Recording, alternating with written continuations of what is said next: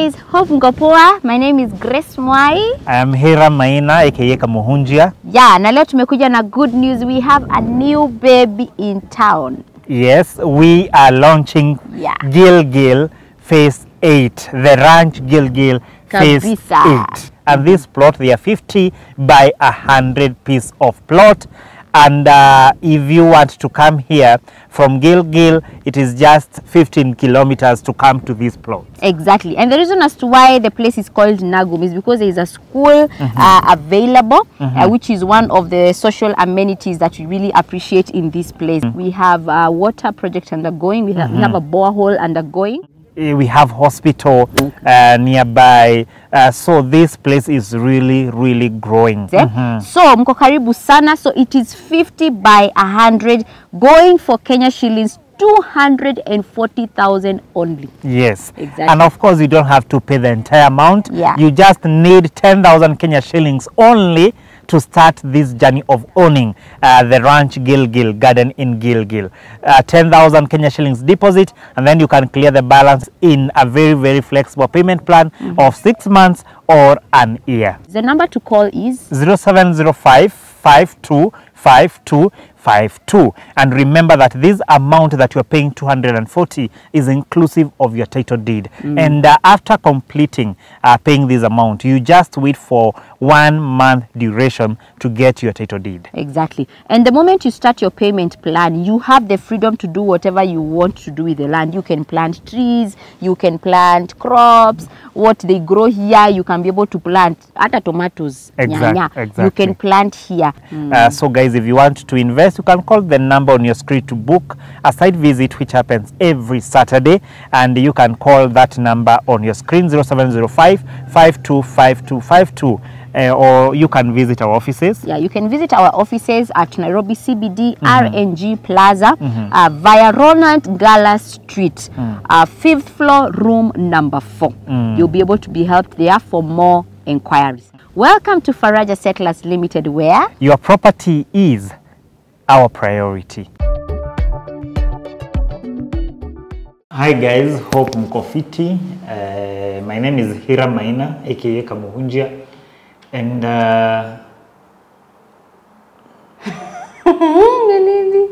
can you say your name? My name is Grace Mwai Wakamuhunjia. Wamuhunjia. Yeah, Muhunjia, meaning a man of God. Yeah, hiyo Kamuhunjia. Nasikia inaenda ikienda. We are cutting short. Tunabaki na Muhunjia. It is Kamuhunjia. Yeah, so hi guys, I hope you've been good. Tumewa miss. Yes, and we are here. You know the reason as to why we are here, it is because we are shocked. I personally am shocked because there is something we did, a survey, and this survey that we carried out really shocked us. And today I want us to talk about it, because our topic today will be why I would leave my wife or husband today.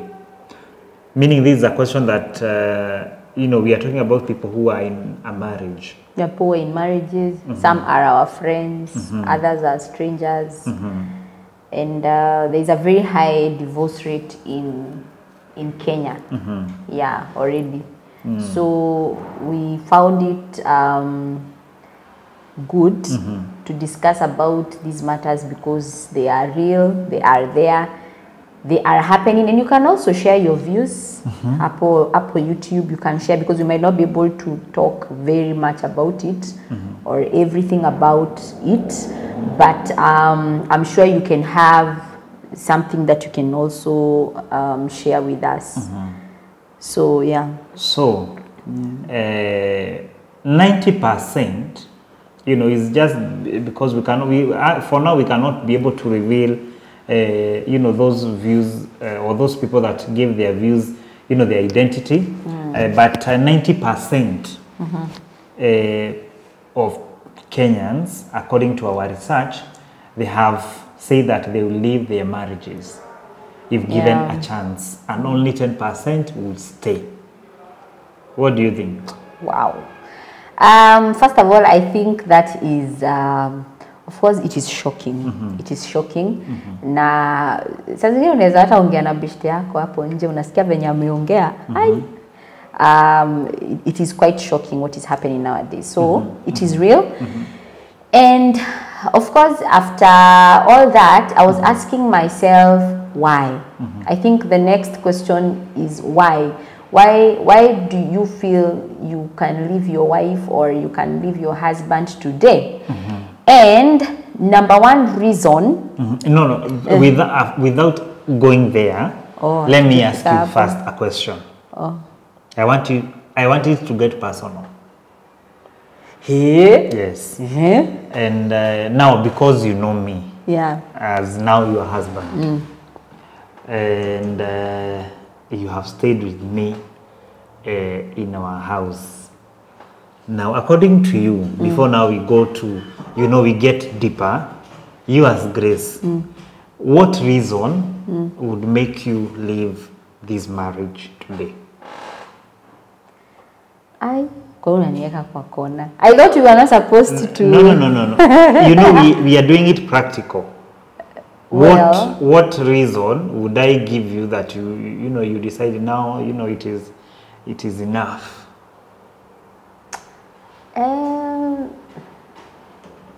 What do I say now? Okay, that's a tough one. I think since I have not experienced that thing yet, because I think every marriage has its own giants and mountains. No, there is nobody who doesn't say, if maybe my husband or my wife does this. For me, there is no room for discussion. It is, there are people who will say, if my wife cheats, there is no room for discussion. It is an end to our marriage. Yeah, so that one reason, that one thing.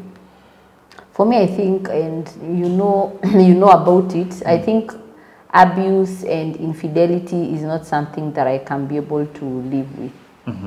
Yeah. So let me ask you a question. At least that one abuse and infidelity. Infidelity. So if I cheat, meaning you cannot forgive, it is a done deal. You don't want to hear about it. Why are you making this about me? Because I want us to be realistic. Okay, that is me. Imagine, that is me. Because I think infidelity for me is, me, I don't want to be misquoted. I don't want to sitaki kujieka kwa position. Don't overthink. No, sitaki kujieka kwa position yenye nitaanza usijui what. But for me, that is me. For me, infidelity, why, number one, there's something I usually ask myself, why do you want to keep me and somebody else? Why don't you go with the other person? If you choose, if you have two options, go with the second one, because you do not want the first one. In the first place, if you wanted the first option, you would never go to the second one. Why would you stay with somebody you don't want to stay with? Why would you be with somebody you don't want to be with? So for me, the way I take infidelity is like that. Why, kwa nini uteseke na mimi and maybe somebody else is making your day? Why do people do that? If you have option one, who is your wife, when you go for option two, meaning huyu mwingine ndio una prefer. So what you're doing is you're making your partner go through unnecessary things. Yet una prefer huyo mtu mwingine. So personally, I think as Grace, it's not fair to put your partner through some unnecessary hardship. And what kind of abuse are you talking about? Because you prefer somebody else. Abuse. Physical or emotional? Physical, emotional. Because I think marriage is it's a happy affair. You shouldn't get into marriage to uanze kuonjeka ama uanze, I believe the idea of God about marriage, anything ordained by God is good. So I believe marriage needs to come with its own bliss. It's of course I know there are the laws also and the mountains of marriage, but the idea of marriage is to sipo ugonjekea hapo, sipo tena ukufia hapo ukisemanga ni marriage. So when it comes to abuse, sasa kama physical abuse, sasa ukichukulia mtu kisu ati nao mtu akufange kwa sababu ya marriage, you know, one thing leads to the other. Huyo mtu mwenye anakuchukulia kisu ilianza na mkono kisu, ilianza na slap. Na ama ilianza na maneno. Unajua hata maneno pia inauanga mtu. So I think for me those two things are things I feel are I can't really cope with them. Yeah. Okay, for me it is, I think for me it is just one thing. One. Of course, cheating. Infidelity. Yes. Why do you feel infidelity can? It is the reason as to why I would walk out. Yeah. It is because you know, I think it is just as you have explained, because if you would go with somebody else, meaning you did not choose me. You chose that alone, that alone makes you feel you chose that person. Yes. You chose that person. So just pray that I don't find out. Okay, na mimi nasemanga now that we share something in common. You cannot have it all. Ati useme ati wewe kama Hiram, ati you want that one, you want that one, you don't want, you will never be satisfied. You'll never be satisfied. But now cheating is a big thing. But there's a reason according why. To me. Maybe we should discuss one day or today why people cheat, because watu kuna reasons mingi. Yeah. Yes. But that is one of my reasons why I would leave. You know. Yeah. Yeah. Now. That is now according maybe to us. We have given our own that reason. Is according to, but kuna mtu mwingine pia but it's one of the major cause. Yes. It's one of the major cause of divorce. Most people that have divorced, most people have an element of infidelity inside. Ukachunguza vizuri kulikuwa na kamtu kengine kalifanya hiyo divorce ifanyike. So it's quite unfortunate. God help us all. Yeah. But of course we have so many reasons. We have so many reasons that people you know told us why they would leave their marriage and why they are in a very unhappy marriages. Yeah. Because now the problem is people are saying that they want to leave their marriage, but they are still there. Somebody is, you know, the husband has cheated, but the wife is still there. Oh yeah. She is not living because of maybe of the kids. Yeah. So we have so many reasons. Maybe you can tell us maybe one or two. Yeah. So one of the major reasons why people are choosing divorce over staying is unrealistic expectations. Yeah, so the word here is unrealistic, I guess, because expectations in marriage are real, because there are things zenye naeza expect ufanye, there are things zenye ni it is so obvious. I expect you to protect me, I expect you to provide, I expect you to be there for me, I expect you to choose me, you know, and all those expectations. Hizo zinakuanga sawa, and you, there is what you expect from me. Hizo ni sawa. So here, the word here is unrealistic. Unaona? Kuna mtu anaingia kwa marriage, akifikiria, unakumbuka tule tu soap opera? Hiyo marriage. Anafikiria ni kila wakati soft life, kila wakati mtu wako anakupelekanga siji wapi, kila wakati you're just over the moon, on holiday. On holiday, atakupatianga hata pesa kila wakati, you know, the generation that is there right now. Then you walk into that marriage. Then you walk into marriage, you realize kumbe there are cold days, there are days when there is no money. Napatoa 100 babu naambiwa hiyo ndio utakupiga. Yeah. Ama there are days when you know it can get cold at times, unaona haupelekwi ati nje ama out kila wakati. You know, those are things we used to watch na tunawatchingi kwa movies So those are realistic expectations. You expect so much from marriage and then you get into it and realize life continues. You have to live your life also, and your partner has to live his life. You know, you expect these big things from your partner, and then unaingia kwa marriage unapata they can only give as much. So I think for partners, allow your partner to just be who they are.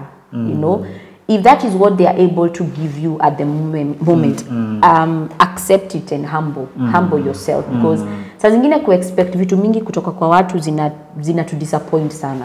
Zina to disappoint sana. So that alone has caused people to feel like this marriage is not working, it's not enough for me, na maybe ni expectations mingi mtu ako nazo. Yeah, another thing that people were telling us is that maybe anasema mimi bwana yangu anaagiwingi sana, anipatiangi pia attention. You know, attention pia inaweza cause attention, kwanza ikikuja ni the ladies. Yeah, the ladies wanapenda attention. Yeah. And unapata mtu anaona this is now too much. Yeah. Na kitu kingine pia inaua marriage ni simu. Oh yeah. Unasema mtu anasema mimi bwanangu anashindanga kwa simu, hata ashughuliki na watoto. Anakuja tu ni simu, TikTok. They are missing out on a lot of things. But the reasons that people are giving, they look like to small issues, but unakam ku realize and especially for us because we are emotional. Hiyo kwanza ya simu sana I think iko na sisi unajua tunapenda sana attention. Unapata my husband is missing out on a lot, asijui afanye nini hanipatie attention, sijui marriage kaanza kubo sijui nini. So so those are the major reasons. And of course we say the abuse also. Even in-laws. Family, in-laws, relatives. The external factors inaleta shida because I think hizi mingi zenye tumelan ni internal. It's a bit internal. Sasa kuna the external issues. Kuna story ya mabeshte pia, friends stroke in-laws. The external forces unapata. I think that's a topic of a different day. My mother-in-law haonangi uzuri wangu. Hanipendangi. And control even the son. So that thing it's real guys. So and definitely, well, maybe to dwell there a little bit, I think I like the fact that there's actually somebody who told me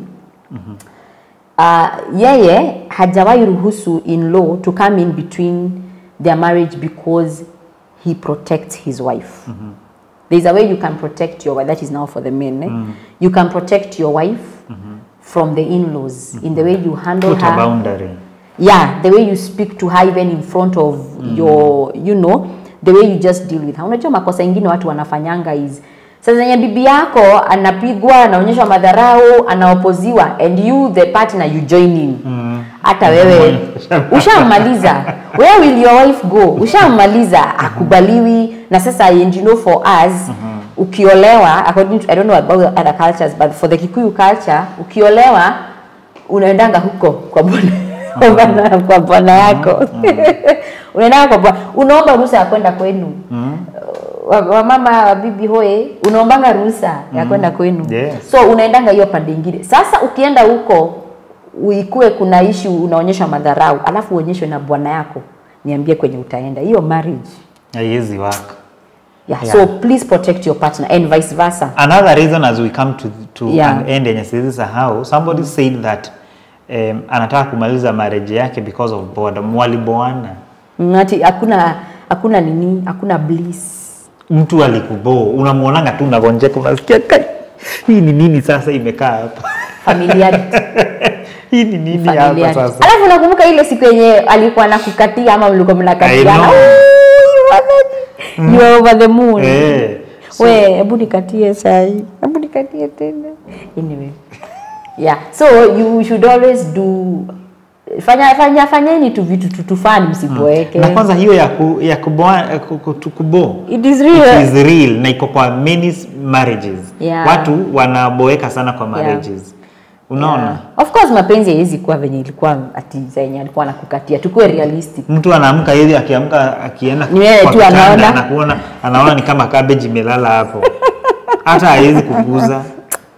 Unajua anashangaa huyu.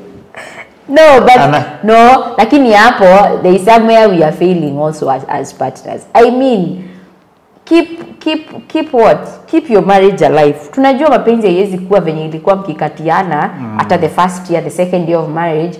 With time, kenye kinawaekanga pamoja, saa zingine utarealize hata kama kuna mapenzi is you need to remira. You need to cultivate. Yeah. Si mnakaa kila wakati kwa nyumba, hamtokangi. Watoto wakikuja mnajisahau pia nyinyi. Ni kunini mapenzi every now and then. Yeah, you remiras. Remiras windows. Remiras, do something special for your partner. Yeah. So guys, that is where we will come to the end of today's topic. And today's topic was why I would leave my wife stroke husband today. And we have given some of the reasons that people, according to our research, would leave their marriage and 10% would stay. There is a problem. There's a problem. Because people, actually, nilisikia mama mwingine akisema siku hizi kukua single ndio form. Hakuna mtu anakufungia. Atimia siwezi nikana mwanaume tufanya nini na yeye. That is very deceptive. Yeah, that is the world we are living in. Yeah. So, now you have it. But marriages are under Give attacks, us your views. by the way. As much as, give us your views, share with us. But please, if you're married, pray for your marriage. Marriage is under attack, especially at this day and era. I think we are having different people and different things. Very strange things are happening nowadays. So let's pray for your marriage also. I think that's my part in short. Wewe jiombe tu kama umeolewa ama kama umeoa. Okay. So guys, remember kama kawaida we are always proudly sponsored by Faraja Settlers Limited, and let's see what they have for us today. Hi guys, hope you're well. Thank you for tuning in to today's show. It is a highlight of a project that we are calling Konza Gardens in Konza City. This is Kajiado County, and my name is Hiram Maina. My name is Grace Mwai. Tungependa kuwakaribisha sana hapa Konza Gardens, a project courtesy Faraja Settlers Limited. Kabisa. Yes. And these plot, they are 50 by 100 piece of plot, and they are going for 430,000 Kenya shillings only. And of course, you don't have to have the entire amount. You can deposit 10,000 Kenya shillings and clear the balance in 6 months or 1 year payment plan. Also remember, mahali tuko, we have their social amenities. We have water is available.